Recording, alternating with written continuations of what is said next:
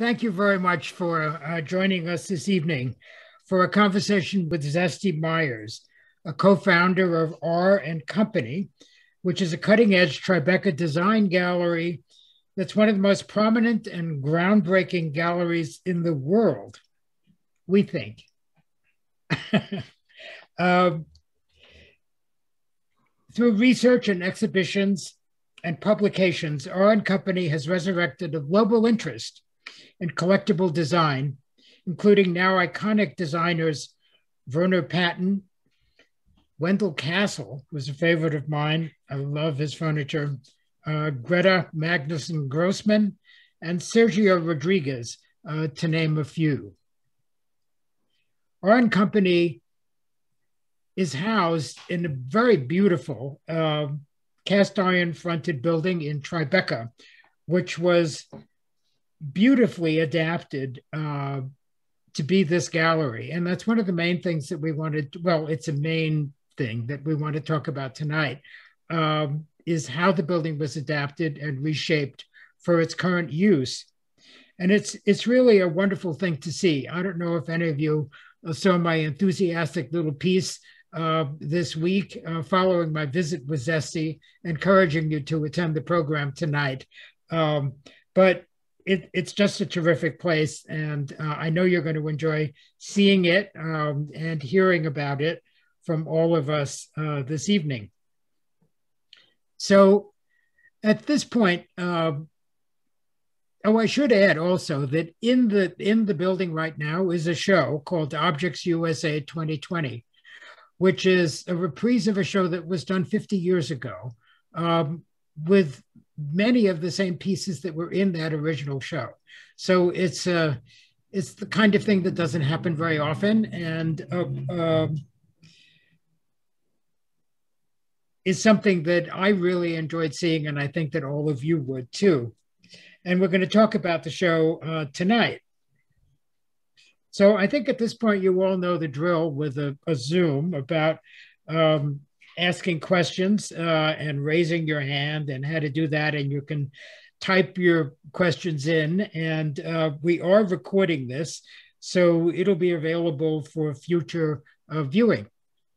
So to get on with the program and to introduce everyone, I'd first like to introduce Suzanne Clary, who is a trustee of the Preservation League and is co-chair of the Excelsior Society with Thomas Jayne, who you are also seeing on the screen right now.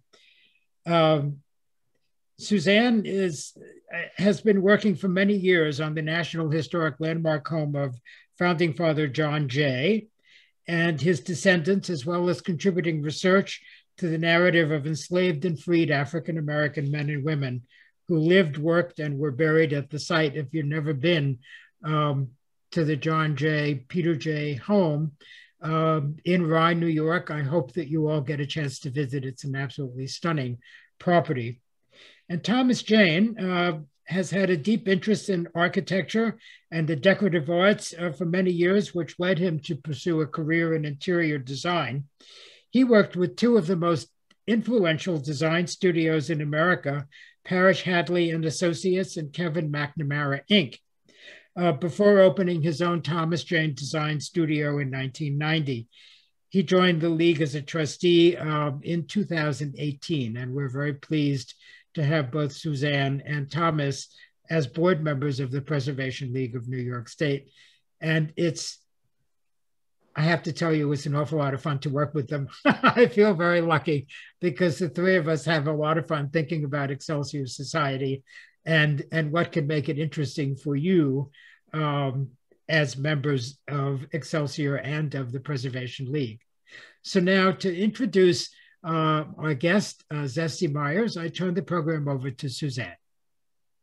So I'm very excited about this program. I first met Zesty in 2019, November, the fall of 2019, and saw this amazing gallery space that he had created. And the exhibit was Love by Pierre Yovanovitch. And before I even stepped foot in the building, you know, I admired it from the outside, this extraordinary cast iron building. I felt like I was already outside a theater or an opera house about to step into a dramatic space. And I had researched Zesty and his partner and R & Company a little bit, and learned about their predilection for blurring the boundaries between design, practical furniture, and fine art, and their reputation, their impeccable reputation for making design accessible to people of all backgrounds, and sometimes design or fine art is not accessible, but they created this space and this company that does that. One person said there's a tension and fluidity that they make coexist, and this space, which is relatively new, formalized this tension and fluidity with a research facility at the heart of it. You stand outside of it, you walk in, and you see these spectacular Corinthian columns. And one thing that Frank did not mention is that I love Greek revival architecture and columns. We have a number at the J Mansion, but to see an 1869 building that otherwise would have been torn down or turned into a box, and to see it restored and reused and rehabilitated with such sensitivity and creativity to create this contemporary space was just very, very exciting. And so tonight we're gonna talk to Zesty that to say, and what he has done. It's not only a diversity of design, but a diversity of artists that are represented within this historic space, and it's a resource for everyone. So I'd like to introduce Zesty, and he has a PowerPoint for us to share about how they made those decisions on this space back in 2018. Excellent. We can start the PowerPoint, I guess, or show the first slide.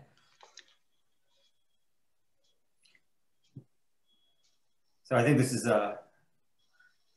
well, you guys saw the outside of the space, but this is the way we took the space over.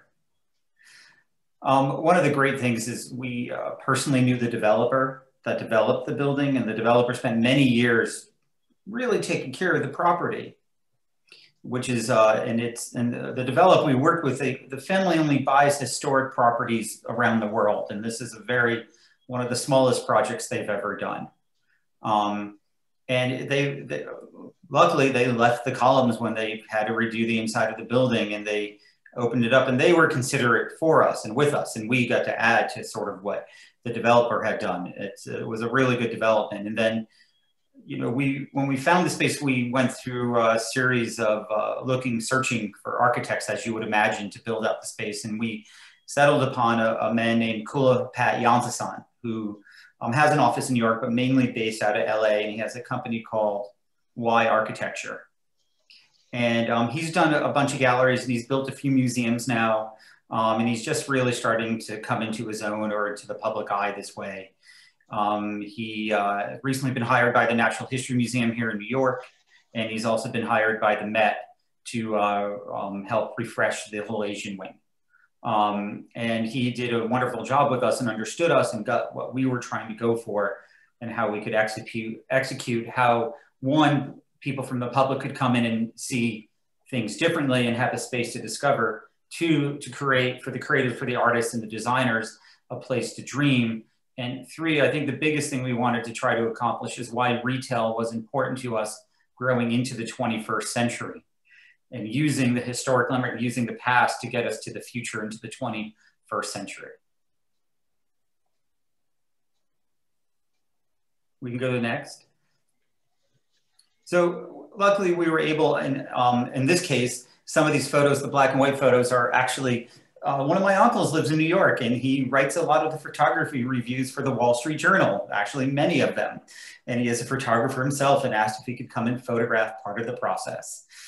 His name is William Meyers, and I'm happy that we had him, and happy he captured some of these moments of how we went through. We left the historic part, the columns, obviously you can see easily, but we left some of the industrialness and added enough of identity to make it more into a gallery to show off the works, which if we can scroll to the next, it would be great. And it was an ambitious project. Our space is three stories tall, almost 40 feet in height overall. We're very fortunate that we have the atrium that you saw in some of the first images, or you can sort of see here, because we can hang pretty incredibly heavy things. We max out at 3 tons is our limit for if we can get it into the building. We can hang it, but we have to be able to get it through the doors still. And so you're seeing the process of us going through renovating the building to make it adequate for ourselves. We go to next. And so now you see the space more finished on the left. And one of the amazing things that the column does, or the columns do, compared to the boxes that we created, and those would be offices that are glowing on the left-hand side, is that it creates more of an avenue or a boulevard of how to look at things. And then you can see on the right, our first exhibition, which was an overview of the history of the gallery installed and how it relates to the columns. And in this case, my business partner, Evan Schneiderman, designed all these islands to create a path of how to walk through and see things over the 20-something year history of what we've created. And we mixed the past and the present. So you're seeing on the left, Brazilian design, and on the far right, you're seeing some Danish design. And then it gets down where we see the Verner Panton chair, the blue chair. It gets into a mix of things we've done even to 20 years ago when we first opened up in Tribeca. We opened our first gallery in 2000 in Tribeca, which we still operate and run. And the new gallery is the Masterworks Gallery, where we wanted to raise the bar on how to view and look at design and how to elevate it to the highest status that we could. And that's what we think we've accomplished with this space. Can we go to the next, please? This show was about a radical Italian design group called Studio 65, and it's oddly reminiscent that it matches the columns, and the idea from Franco Adrito or Studio 65 is that the columns would stack to make your own column if you wanted to go towards the heavens. So the 3 pieces that sort of match in color would stack into one piece.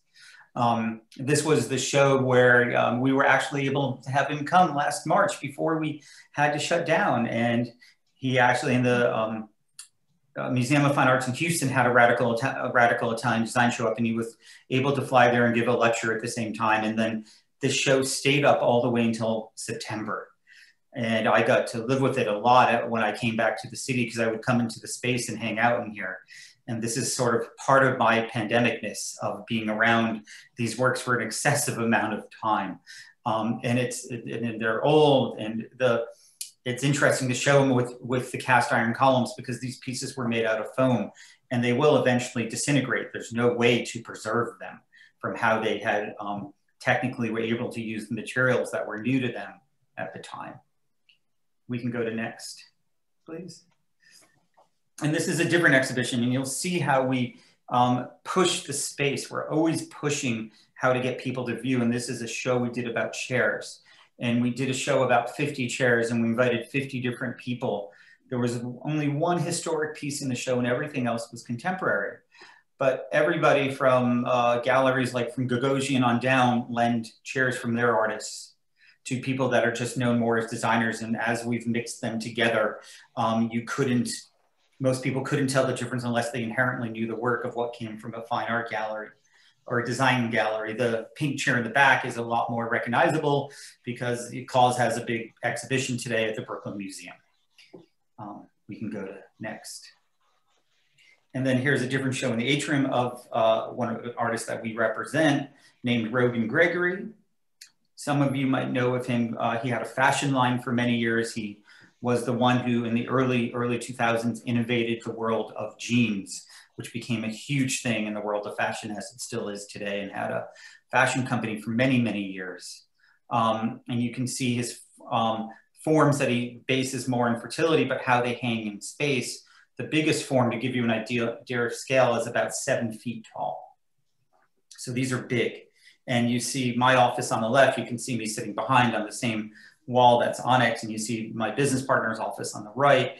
But as you view in the space and look in the space, you see the boxes, you see how it's built, you see architecture, you see design, you see how, and where all of it is how to push people how to think and the difference in how we change space and to get people to flow between the three areas, but then also to view up, never mind to view down as you pass the levels and the textures that we've put in for you to walk on. We can go to next, please. And here's a show that James Matus curated for us, who is our director of museum relations. And it was a show based on the, mostly on the history of plywood. And you're seeing masterworks, and some of them we know, like the Alvar Aalto chair that's front and center, but that is a chair from the Palmio time from when he built the hospital in the 1920s or 30s. And you're seeing over on the right, one of the great chaises from Marcel Breuer, and it had original embroidery on it from the time. And we even took the show back, and you're seeing the stack of boxes that are shaker to reference how materials were, or the material of bent plywood has been so important and used actually from the 1700s on. We couldn't, the shaker boxes are the oldest, and we show various examples of this. And so this would get more into a historic program where a lot of these pieces are also being collected. Strictly, some of them can only be being sold to museums for the rarity in what they are. Can we go on to next? And this is our staircase that a lot of people love. We love it. It's the space that Evan and I took over more, that's heavily designed. The stone has a great function, and I think the choice in using materials from the earth aren't utilized to the capabilities that they can be or could be. And we won't be able to see all the detail, but each stair is carved. And so we were influenced in this by what Scarpa did for Vanini in Murano for their staircase, or even what Breuer did at the Frick Breuer now, I should call it. Even the staircase there has a detail that most people miss. And there's other staircases that were happening in the 40s and 50s that gave us inspiration. But we also wanted to use stone in a way because it gets to where, or the level of where we think we want to go. The stone will outlive us, and we wanted to hopefully create a space that, if we're fortunate enough, will stay for many, many, many years to be used as a place to view things or to also sell things. And we wanted to bring back something from the past as well to reference part of the architecture that we would see from different parts of history that we felt that was being unutilized. So like the staircase at the V&A in London would be a good example of it, of why is this not happening more for luxury today or style, even from a historic perspective, or taking it into a contemporary realm. And the stone was obviously cut in a longer version to bring you up and down the staircase as you ascend or descend. And it's really nice to have it and able to find technicians to actually install it. The staircase was cut and carved, and it's with a Portuguese marble and cut and carved in Portugal. We couldn't go to like Vermont to Darnby. We could get the stone there, but we couldn't get the skill to cut the stone in the way that we needed to have it installed to this level in the country. So hopefully this level of craftsmanship actually comes back as something that's needed, maybe not on the scale of what we did of the height of the staircase, but just even with using these kinds of materials is something that I would hope for. Can we go to next, please? So now we're looking into our archives, and it would make sense that we would have books. And we started this way when we opened the first gallery officially incorporated in 1997. We couldn't search the internet for anything, of course. So we started to buy books as fast as we could to gain knowledge, to learn for ourselves. But for our clients, what we wanted to do was be able to prove that what we were offering to them was actually what we were saying it was, if we could prove it. So the books became our knowledge and became the brain. We purposely put the archives in the middle of the gallery because it is the heart and brain of what we do. But the books is only a tiny component of what we collected. So as we found books, we would start to ask questions like, we had a book on Oscar Niemeyer, and it showed Brasilia, of course, and we're like, well, they wouldn't have imported all of the furniture if they built Utopia. There has to be local talent that would match his architecture. So we would just simply start to ask questions like this, and this started to take us on travels around the world. And as we traveled throughout the world searching for things in different places, we would go to antiquarian booksellers in 96, 97, 98, 99, and ask, do you have a design section? And they'd be like, yes, no one's asked about that in 20 years. And we would buy, and literally like buy everything and send it back, even if it was in the Finnish when we were going to Finland to look for Aalto or something, or Tapiovara. It didn't matter what language, and it was matter that we already could figure out that here was the proof of the pictures that we couldn't find in New York, and we couldn't get access to some of the libraries in different ways back then. And what we learned, what we figured out that happened is all of a sudden people knew that we had books and things, and they started to call us because lo and behold, we ended up with books that the universities or the public library didn't have. And it was without trying to do this, but we also started to take in archives from people that were looking for a place to place things before they passed away. And if it was part of the program we were already doing, we started to take them in. And there was amazing amounts of material, from original catalogs to ephemera, to printing plates, to posters, to magazines, etc. And now our archive today has about 10,000 things in it, with a full-time archivist, and is enjoyed from elementary school students on up to the world's leading scholars. And we can't house everything here, because once it gets framed, we can't house it in this building. It has to be housed elsewhere. And if it's framed, it's been lent out to exhibition or been put in a show somewhere. But then we set up appointments and change it out all the time. And the archivist also, particularly if we have a historical show on, she normally has her own exhibition that she gets to plan with part of our archives that relate to the current exhibition, to show how those designers or artists from the time were able to achieve the goals of making the work. The one drawing that's up is of a screen from a woman named Greta Magnusson Grossman, who won Good Design Awards at the moment. We own her whole estate. And she has architecture still standing in LA, and had her atelier on Rodeo Drive, and designed for amazing people, and won numerous awards, but what became largely forgotten about, maybe mostly because she was a woman. Arts and Architecture never wrote about her at the time, even if her house would be perfectly suited for it. She was in numerous other museum shows. And now this drawing is one of the few drawings we've let go, because the Museum of Fine Arts in Boston actually bought the screen and asked to be able to have the drawing with it. And it is on display in the Women Take the Floor exhibition, and it will be on display for 2 years, which was a great way to add to the idea of perpetuity, to get people to recognize the importance of Greta Grossman, which is part of the goal of the gallery. And we have now successfully added to that value with the placement of the drawing, because we were lucky enough to have it, and the screen, which we found out is only made twice. And so then we get to carry on and give back at the same time that we get to hopefully make, which is a wonderful thing to be able to keep doing. All right, let's go to next. Oh, here's some of the publications. So our archivist, Mina, also runs our publishing department. And publishing is also another way that we can give back. We do it for a couple of reasons. One, we want to save the history of the past, but two, for the contemporaries, we want to create future history.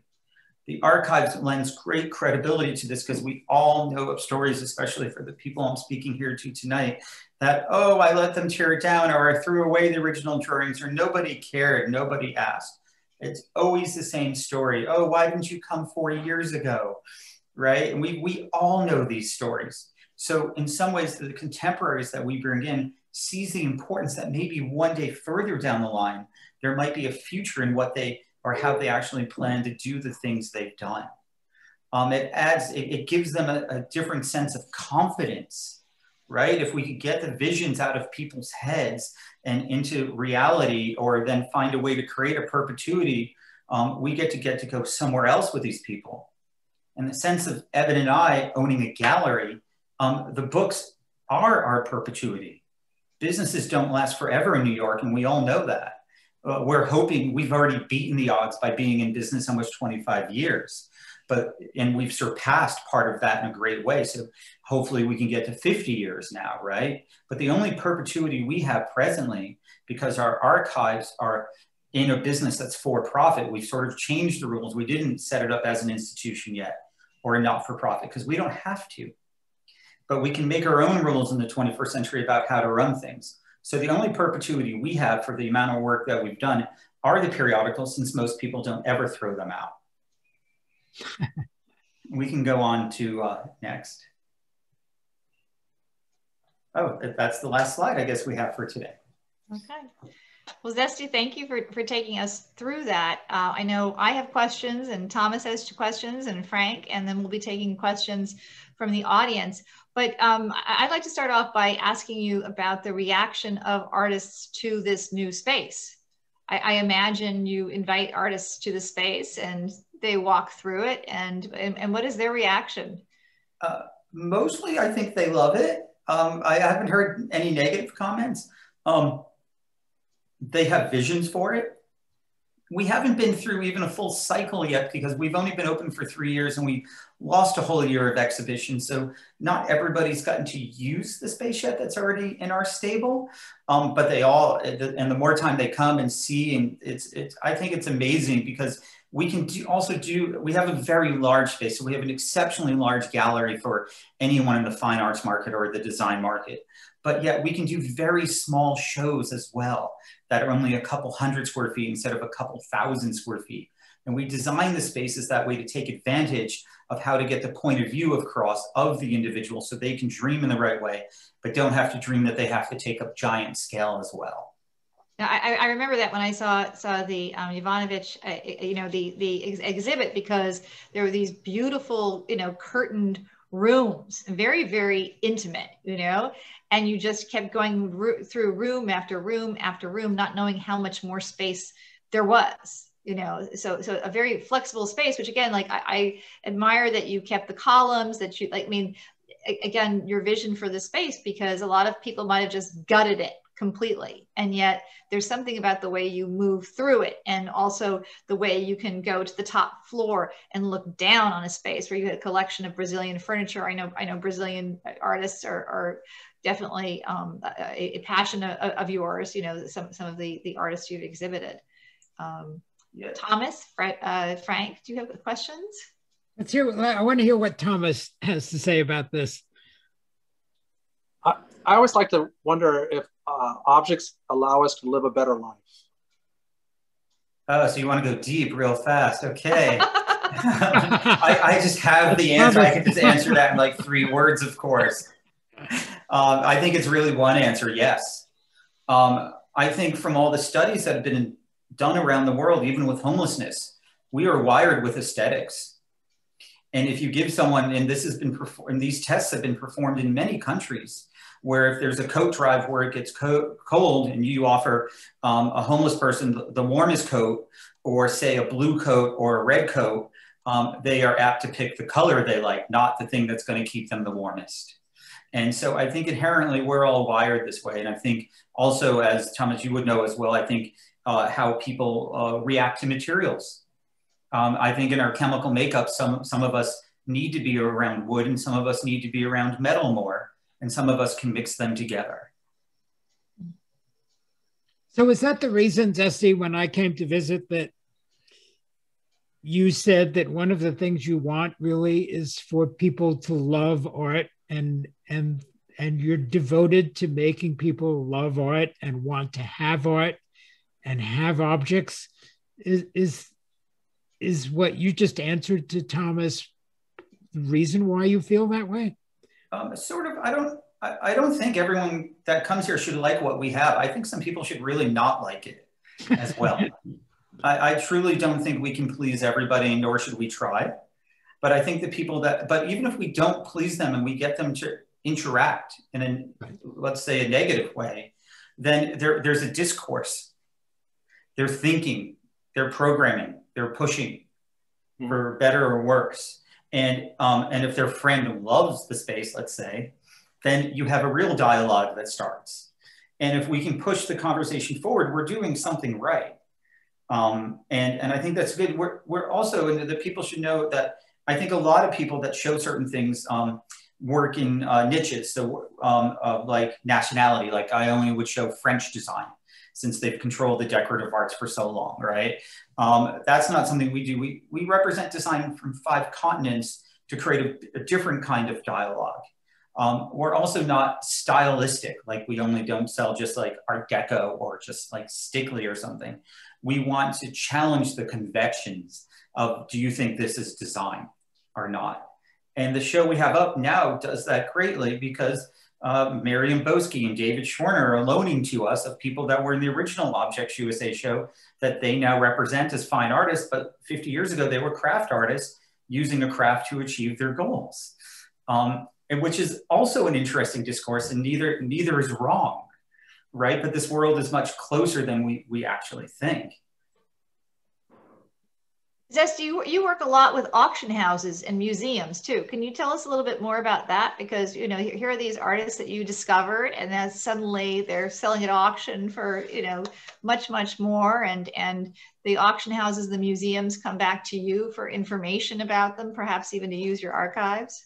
Yeah, we're credited or miscredited a lot in auction catalogs these days. If we've helped launch someone's career, even if, you know, that we get tagged a lot, and we would hope that they would want to do the right thing of cataloging, right? And a lot of the times they do, and there's a lot to learn, and there's different laws in different countries about this as well, and it gets complicated now, especially dealing with something like with different kinds of wood, let's say, because that's where the laws come in. And that we might not have the same law in this country, but in another country, it means something completely different. So we try to help as much as possible. And yes, auction houses, the Christie's, the Sotheby's, the Phillips become our competition. If something takes off from us, they sure want to go and have it in their sale, in their contemporary 20th century sales.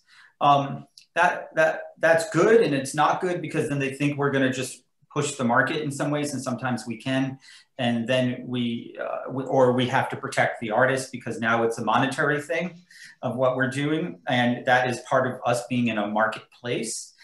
So it serves many functions that way. On the museum end, what we've been able to accomplish with museums in 5 years with James Matus is incredible. We had sold to museums in the past or donated to museums. But now, as the recognition of what is design, or why is it important, or why should it be with this, or in these areas, or mixed into different things with the fine arts, or just with the bigger decorative arts program for the last 100 years of what we're doing to get into their older programs, is incredible how the museums have started to pay attention. And they're very much needed. On the contemporary level, that is the dream of most living people, is to have that perpetuity. Right, that is what they crave or want. That's maybe for some of them the highest acceptance they could have in their own minds, which is a great goal to have. And for us to be able to achieve that with them and hopefully push that on further is an incredible thing. And as we grow into the 21st century, tastes are going to change from the different ways museums are directed to the curatorial staffs, or how they think they need to add or be mandated to fill certain parts of, okay, we stopped collecting design at this point, we need to go on. And we're right in the beginning of what that's becoming, and how institutions are paying a bigger attention to the last 100 years.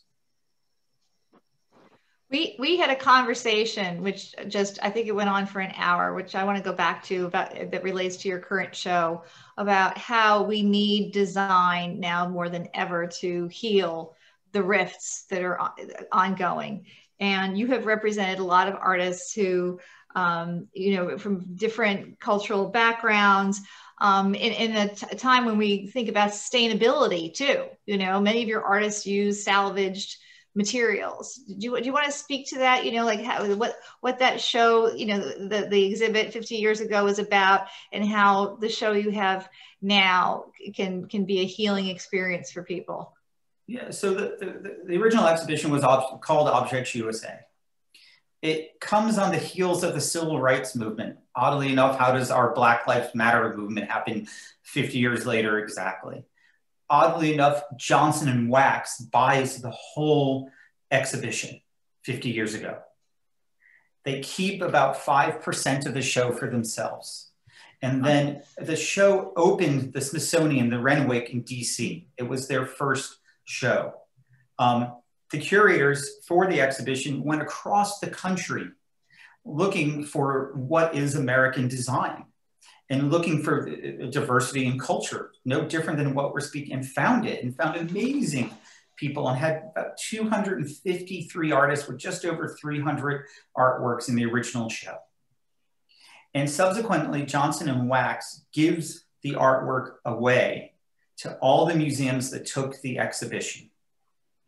Certain museums got 1, certain museums got 20-something. The Mad Museum in New York City today, for the first time ever, is showing the majority of the collection of what they got. They've never shown it before, but it's due because of the show that I think we've put on, that they are trying to push this forward, because they have amazing things from this time that they were never able to put out on the floor of the museum. The show travels for 10 years to 30 different institutions in parts of Europe, a little bit to Japan, and across America. I think it was ABC does a full-length documentary that we have playing that Johnson & Wax has the rights to, that gave us the rights to show it here, about people using their hands. This puts, it was written about incredibly. It puts America on the map. It starts collectability. It makes the museums, it makes a gallery movement, it makes careers for people that didn't have them. And it had a very big age span, of course, at the time. And subsequently, what happened is I was also a maker. I used to be my own artist. My business partner was his own artist. And maybe for part of the goals or some of the exhibitions we showed pictures of, or if you came today, presentation is everything to us. There's a whole, either it's right or it's wrong when we go to present it to the public. And it's really hard to achieve, especially with things you've never worked with. It's its own art. And that's what Evan does. And he's amazing at doing this. And his level of presentation, really gets people seeing this is a value of our success that we've also said neither one of us had ever taken a business class, right? But we knew the value of presentation, and we were already showing in galleries across the country ourselves with our own works. We were already collected by institution, and this started really as a hobby at the time. Evan, I had started a not-for-profit arts organization that I ran for 10 years in the 90s. Called the B Team, where we did installation and performance art with molten glass. So then as we went through this, we knew that this world, where by the time we were involved to continue this around, craft has become a dirty word in America. And it's going away, and there's too much of a lot of the work that was out there, or they're showing too many of the same thing at this time. And we knew we didn't have a chance to grow up in that world. The A Team was always, the Dale Chihulis were always going to be the Dale Chihulis, and the Albert Payus were that. And Dale used to sponsor me to no end because he knew there needed to be something more than him at the time.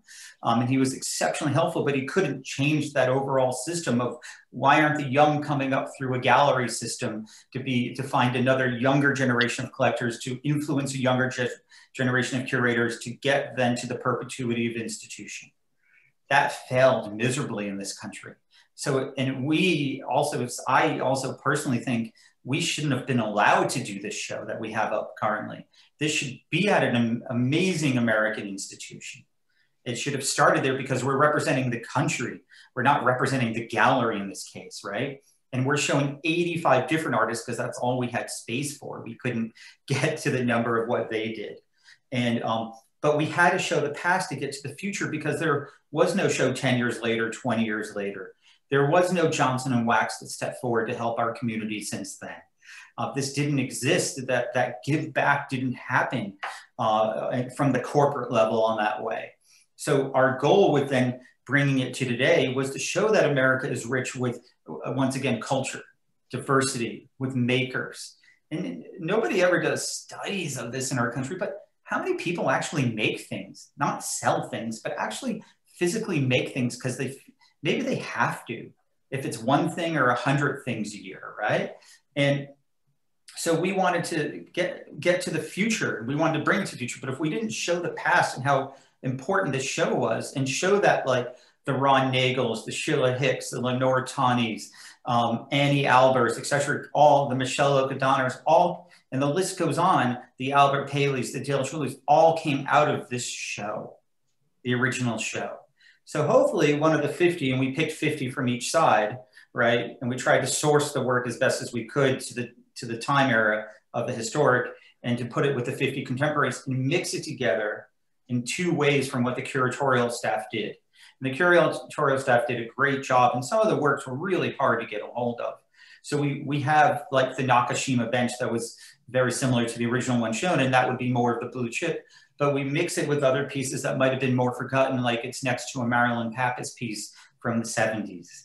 And this is done on purpose because we want to show what needs to be rediscovered, even if most of, or a lot of Marilyn's work is already in institutions. It doesn't mean today's world knows about it, but everyone knows about Nakashima today. And we do the same thing for the contemporaries. In the same way. I mean, it's really fantastic to see juxtaposition. I've got a question along those lines, and I'm waiting for Thomas to ask a question about color, which he hasn't asked yet, and which he must have in mind. So here's my quick question. Who do you want to see this show? Because galleries are generally visited by people who already care about art or interested in art or furniture or craft. But to the general person walking down the street, they often think that a gallery is not a place they're welcome in because it's about selling. So who do you want to see this show, and how are you going to get them in there to get your message? Okay. Easy question. The whole country to start with. Everybody. There's no right or wrong. We printed a book that's $50 on purpose. We have stickers that are $2, right? So people can feel that they're a part of it. We also opened the show 4 months ago or so, more when nobody was still coming back out, but on purpose, because we wanted to use the overview in a way to help people heal, to give back to the people that could come, or to try to encourage them that it was safe to come, because we're going to have to retrain all of ourselves, right? And we all want this, but we're still not doing what we once did. We're not there yet. So this show is up until like almost the end of September. But if you can't get here, which a lot of the country still can't get here, or the world, you can still feel in touch by buying the book or even a sticker. And you can be a part of, and you have a sensation that's human, right? If that's the least we can bring to them as of right now, of a way to I did when I was there. I'm wondering who actually who's got the courage just walking down the street to walk in the door. Well, that's always a hard thing as well. People do. They're like, what is this thing, this Objects USA? Some people do come in that way.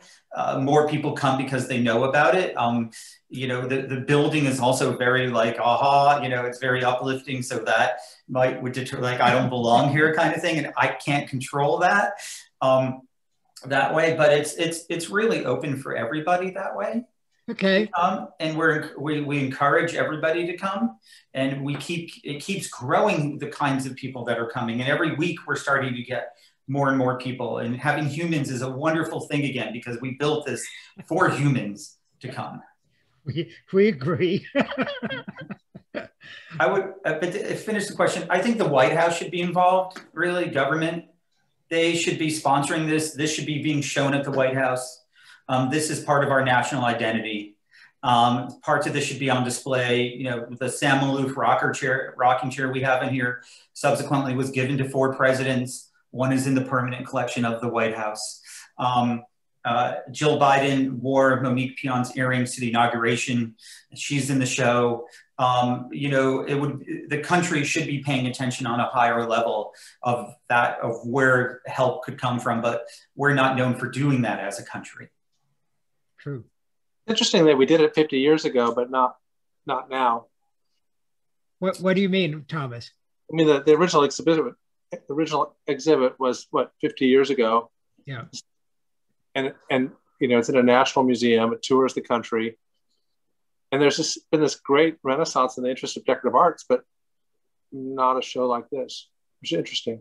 That becomes the goal of ours now. Is the next goal of ours is to get the show to travel, and we're just getting to the point where we have real interest from all over the world actually to show the works. But we purposely also need to make sure it's shown in America as well, because we want. And one of the other things, and I should say what else we've done with this to help grow the country or help the country, is we've started a grassroots movement called With Our Hands, where anybody can participate with a 15-second video of them making.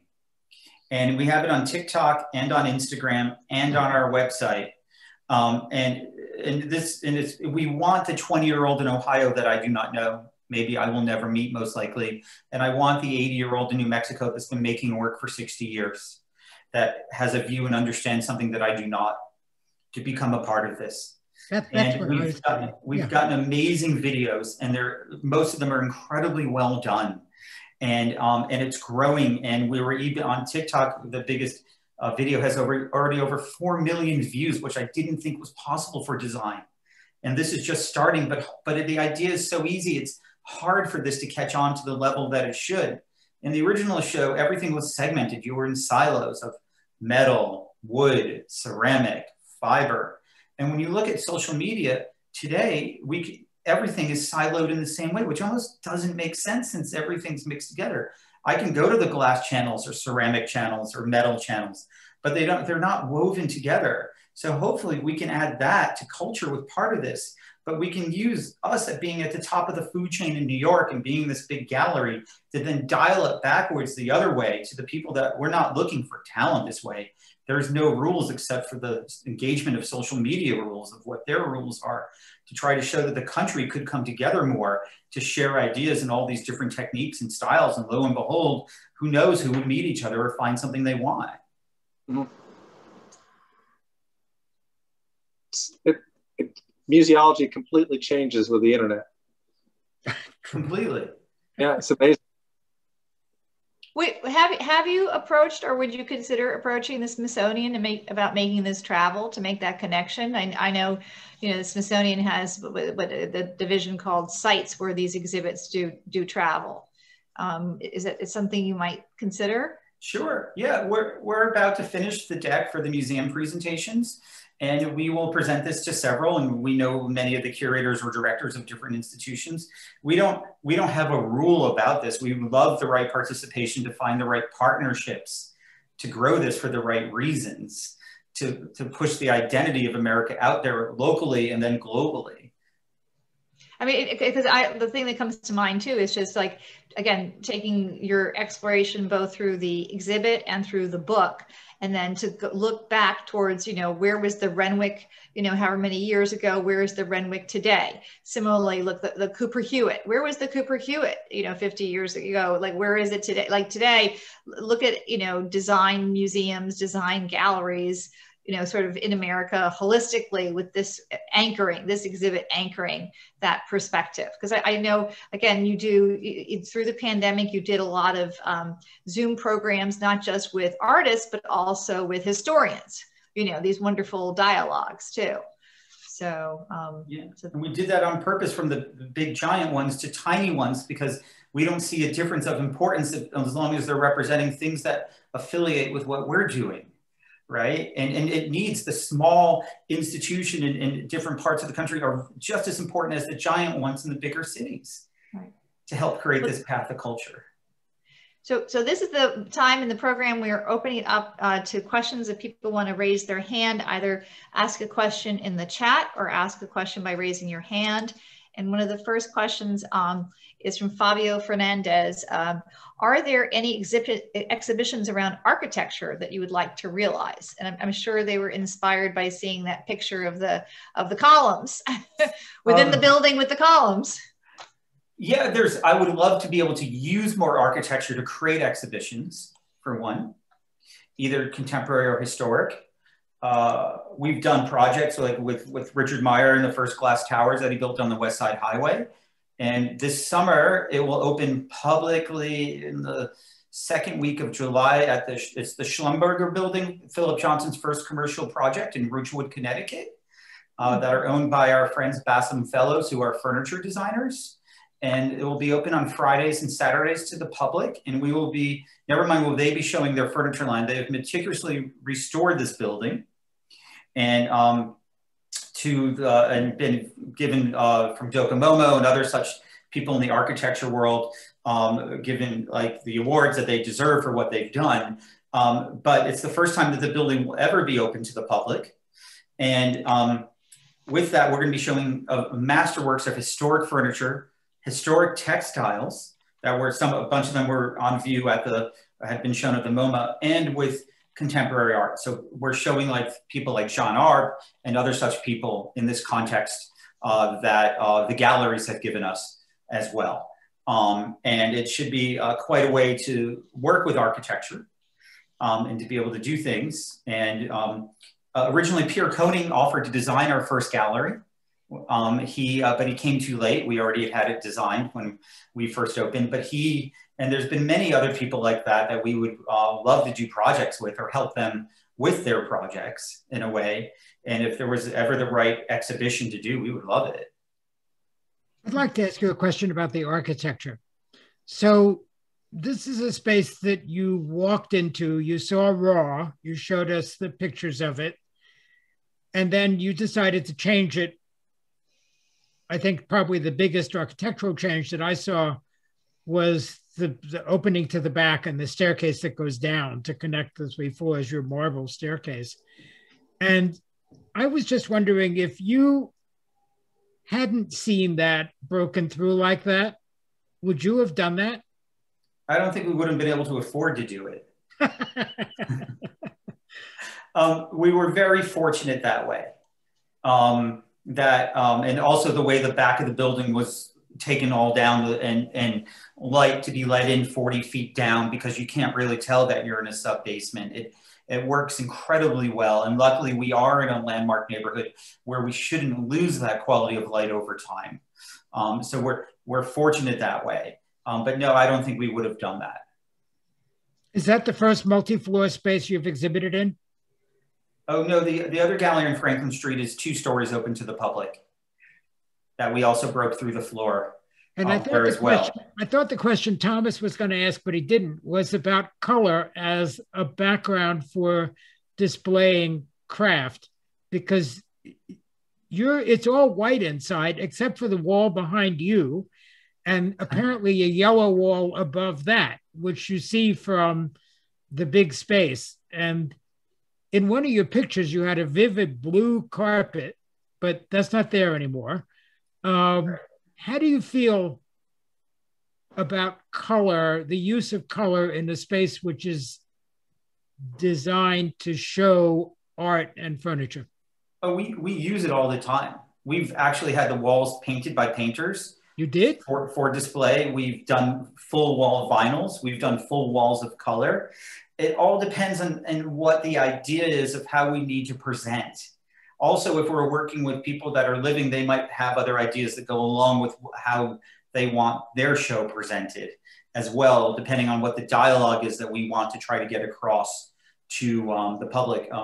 We showed Ashley Hicks about 2 years ago, and he came in and did one of his wonderful detailed paintings that almost looked like wallpaper, but he painted it by hand on the wall. That was incredible. And he actually then made screens instead of us putting up like a sheetrock wall to block out everyone else from seeing. But we do this all the time, depending on what, in the show, we have vinyls that are hanging that are black, blue, and bright red in this current show as well. So it's a constantly changing space. Constantly. Yeah. So we have a question, another question. Has anyone who saw the show 50 years ago come to see this show or inquired about it, or some of the original artists? Have you gotten reactions from people who were intimately involved with the first show? Yes, we've had 2 or 3 of the original people been able to come and see the show, okay, which is fantastic. We have been able to have people interviewed for other magazine articles that cannot get here from the original show. There are people that have now been in the original show that have had other works that are now offering them to us because they think it's so, which is something we're cherishing because we love and didn't know, and finding some great things for us to have to be able to put into perpetuity or to another level of collection, which is wonderful. More of the contemporaries are able to come, a lot more of them are local as well. And so we've been very fortunate that way so far. And do you have another question? Do you have your eye on any other new artists that were there people that you really wanted to include that you couldn't include, but that you, if you let's say you do a sequel to this that you can share with us? Oh yeah, so our idea, but this is too far in the future and we can't prove this yet, is that in 2 or 3 years from now, after the show comes down, is we do the show again, but only with contemporaries. Only to push current forward, because we have represented the past to show why we could get to today and get to tomorrow. That is an idea we have, but we haven't started to formulate what that would be, except that we want to do this. And so let's say it happens between 2 to 3 years from now and gets in the schedule. And yes, there is, there's always so much great talent out there. Our problem becomes time. We only have so much time. And we are taking in and taking on new people now. And there are people in the show on the historical level and the contemporary level that we are exceptionally interested in and working towards that. And there will be more being added to our stable over the next few months that we will start to announce more publicly as the year goes on. And so you also did share this a little bit through Frank's question, that you have the other gallery on you've got White Street and Franklin Street. Are you eyeing any other cast iron buildings for new gallery space? I personally live in one. I also live in the neighborhood, and we recently brought it back to Landmarks about 2 years ago, which was a great project to work on. And we worked with Preserve to restore the building, and the ground floor is cast iron and the rest turned out to be marble. We knew it was stone, but had no idea that it was marble. And we've almost finished that whole project now. So, well, maybe one day I'll have another thing, but as a gallery, I have the palace of my dream. I have a floating office. I feel very fortunate that we've been able to achieve these things. And I would like to then relax a little bit for time and execute program of how to make, get the other people we represent to as big as they could possibly become. Yeah. Well, we feel very fortunate for this time with you, and a very, very personal, view of how you've balanced architecture, art, design, and made it all, physically accessible, emotionally accessible, intellectually accessible. It's really, really impressive, Zesty. We're just so happy to have you tonight. And then I want to remind everyone, we also have, for those of you who would like to visit the gallery and the exhibit itself in person, we have, Zesty is opening the gallery this Sunday from 1 to 3 p.m. for Excelsior members and their guests. And I'm looking forward to seeing the current exhibit, for sure. I look forward to having all of you on Sunday. We look forward to being there. Thank you, Suzanne. Thank you, Thomas. Bye. Thank you, Zesty, for this great conversation. And we look forward to seeing you on Sunday. Please join us, everyone. Thank you, guys. Bye. Yeah, and there's a link in the chat for anyone on tonight. You can find the link in the chat box and just click on that to register so we know to welcome you on Sunday. Thanks, Suzanne, for saying that. Good night, everybody. Good night.